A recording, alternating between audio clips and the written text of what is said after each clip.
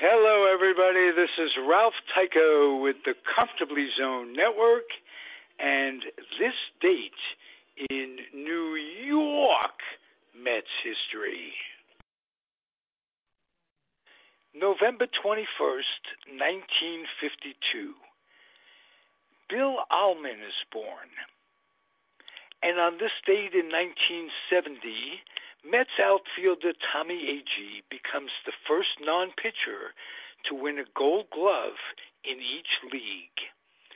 In 1972, on this date, Jon Matlack won the Rookie of the Year award. He was 22 years old. And in 1983, Darryl Strawberry breaks the LA Dodger 4-year stronghold on the Rookie of the Year award when he becomes the first non-Dodger to win the honor since 1978. The proceeding has been a Comfortably Zoned network production.